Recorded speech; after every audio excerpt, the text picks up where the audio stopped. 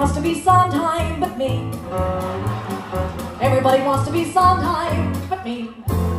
So they try to write a melody that goes somewhere unexpectedly, and they think that's how you get to be like Sondheim.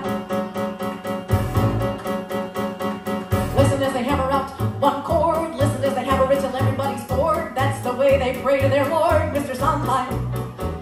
And they pack their lyrics till they're so damn dense, you could put them in your yard and you could use them for a fence, and they honestly believe that they have captured the sense of Sondheim.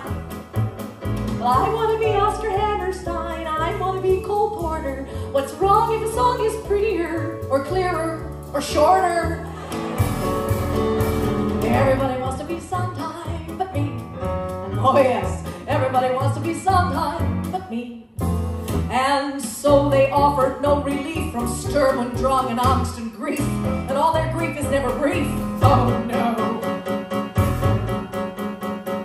Listen as they hammer up one chord, listen till you're ready for the lunatic ward. No wonder Sweeney Todd went out of his gourd, Mr. Sondheim.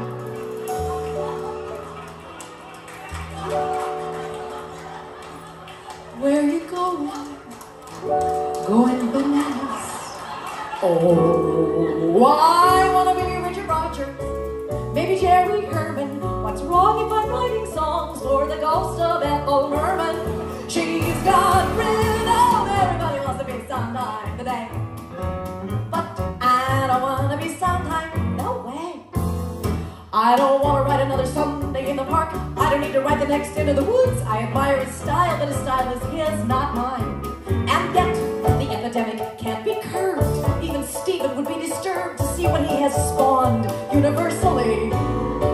Cause everybody wants to be Sondheim. Everyone wants to finish the hat. Everyone wants to be Sondheim, but yours truly, everyone wants to assault your ears.